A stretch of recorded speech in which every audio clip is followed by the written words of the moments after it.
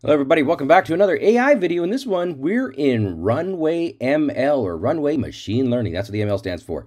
And in this one, I'm going to show you how to delete anything out of a video. So I'm going to hit play and I'm going to show you here to hit the preview button and show you what we got here. We got some aerial footage, some drone footage of this cool field, you know, fancy dancy. But what if I told you there was a tractor driving in this and I just deleted it? Yeah, that's what it's in there. Watch this. If I hit Command Z, look at this now. It's the same thing. I just undid one step and I hit play and then all of a sudden there's a tractor. How in the heck did I do that? Let me show you step by step. I'm going to delete everything here. Let's just go back. So I'm going to click on this, back to projects.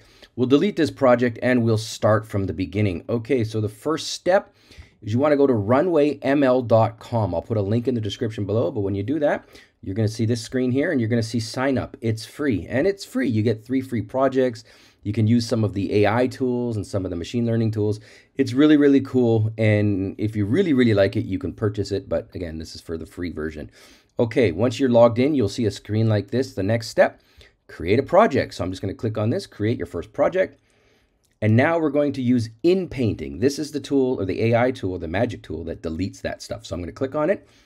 Inpainting. Okay, so now we've got a new project. The next step is you got to download or input your footage. So for me, I've got this tractor video, so I'm going to grab it right here and I'll just drop it in. Of course, I've already done that. It's already in here, but that's the step just in case. The next step, I'm going to grab the footage and I'm just going to drag it in. Oh, missed it. Let's try that again. I'm going to go ahead and drag it into the timeline and you're going to see something like this. I totally missed on that. So I'm going to hit spacebar to preview it. And there you go. You'll see that the little tractor's doing its thing. Beautiful.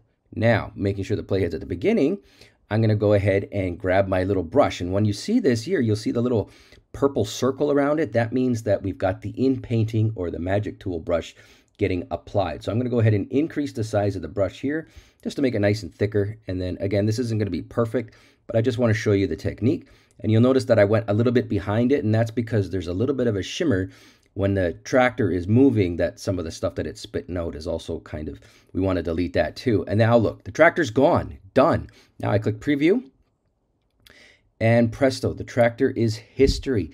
That is all there is to it. If you look really, really carefully, you'll see a little bit of a shimmer, but you'd have to be really looking for it to see it. But that's how you delete a person, an object out of a video using AI tools and Runway ML in seconds. Thanks for watching.